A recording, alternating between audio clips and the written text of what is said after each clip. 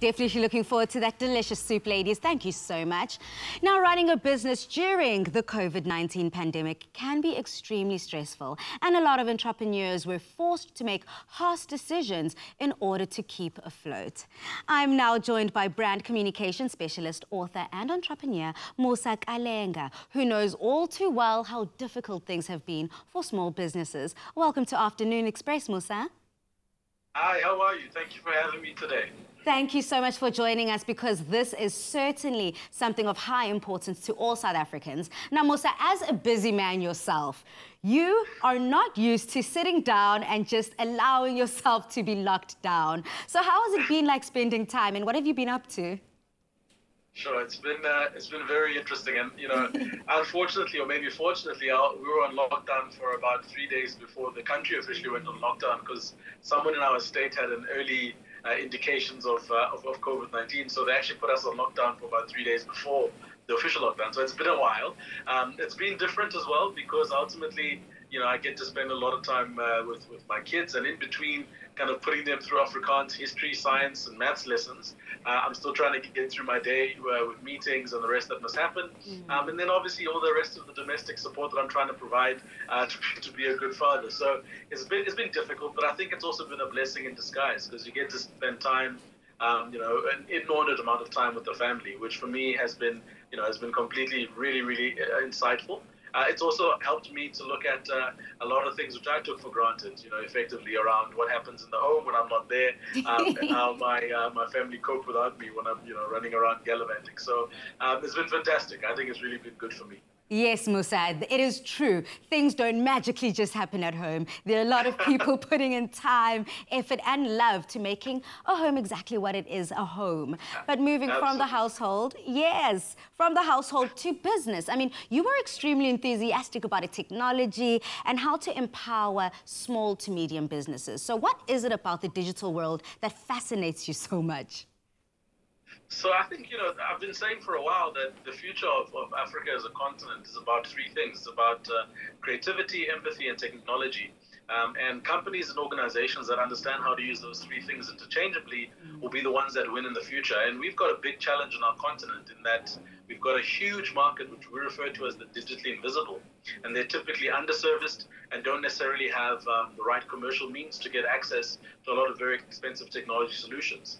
So we find that this market in particular has got amazing challenges that we need to solve, and we need to do so from a technology perspective to empower them and to make their lives better.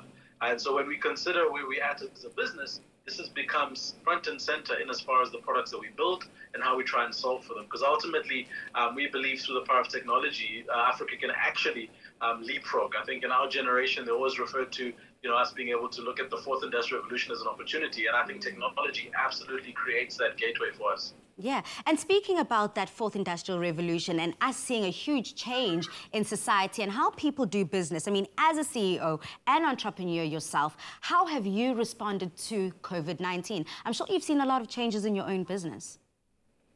Yes, I mean, it's been phenomenal. And I think, it's a funny thing. I always tell people it's the biggest pilot project that nobody signed up for, right? And so it's been a blessing to a lot of companies, because it's forced us to now think about how we work in a completely different context. Something as simple as working from home, which for a long time major corporates were fighting against, because they were like, no, you can't trust South Africans, you can't trust people at home, they're not going to work, yada, yada. And now all of a sudden, we're in the situation where people are productive, they're at home, and they're doing their thing, right? So it's completely changed it. I think what we have to appreciate is that it's not going to go back to being normal. We've been in this space now where people have been able to figure out that there isn't necessarily a direct correlation between sitting behind my desk and being productive. And because we've debunked that myth, we have to find technology and processes that help us to support this new reality. We have to find ways that we understand that people are going to be working from home and working from anywhere. A lot of people that are in the freelance economy or the gig economy will know exactly how that works. You don't have to be anywhere to add the value you need to add. So I think it's forced South Africa to think differently about how we look at the world of work and the world of value creation, because it is never going to be the same again.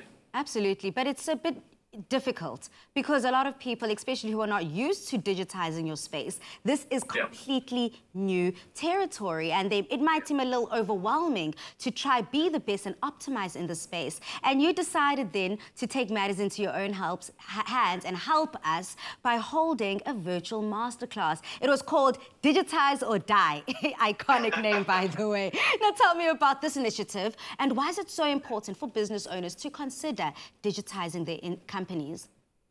Yeah, look, it's absolutely critical. So I was invited by a gentleman called Pat Mahlangu. He's got a platform called Pat on Brands, and effectively put together this masterclass to help other entrepreneurs and small businesses try and figure out how this all fits together. And I've recently put together a framework which I call Adaptation, which critically allows small businesses a bit of a toolkit to think about these things within their business and to solve for them.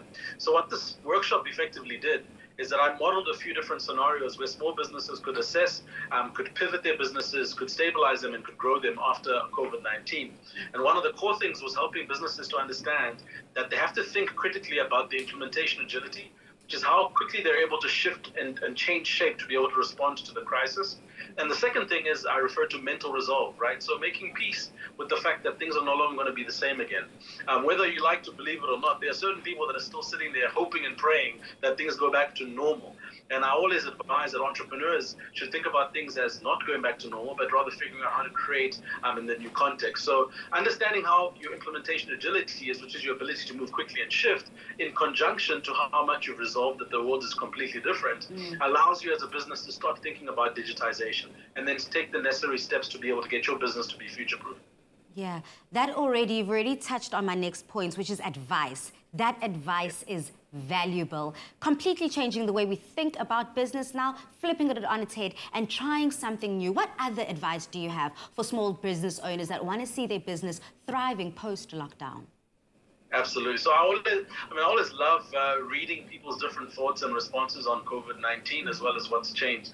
And I read a really, really great quote that went along the lines of, a curve in the road is only dangerous if you forget to turn, right?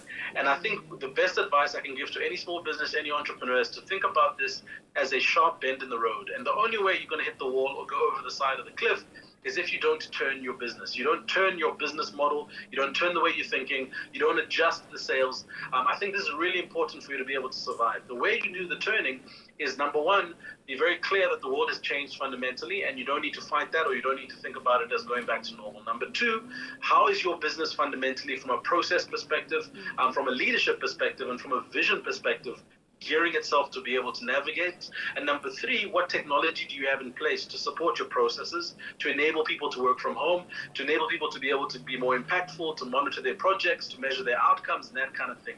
So if you think about those three things, really, I think that's the best way for small businesses to help navigate through this crisis at the moment.